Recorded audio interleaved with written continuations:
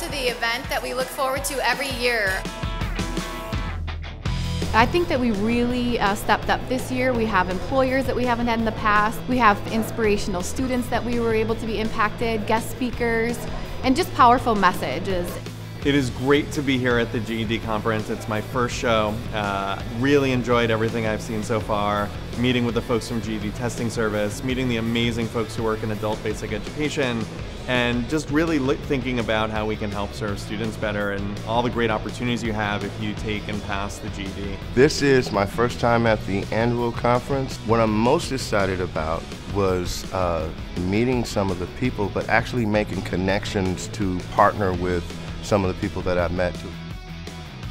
My favorite part is getting to learn about the happenings at GED Testing Services and also being able to learn more about how I can be effective in my role. And I just can't wait to get back and tell our team about all these different learning strategies and everything like that that we're picking up from people from all across the country. It's awesome.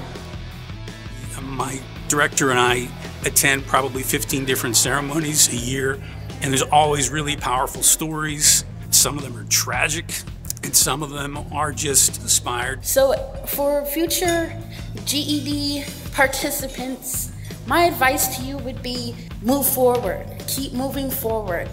Don't let you or anything else distract you from achieving that goal, because once you do, your possibilities are limitless. It was really a terrific conference this year. I think everyone I've talked to is going to be leaving energized, recharged, ready to go back and set their communities on fire.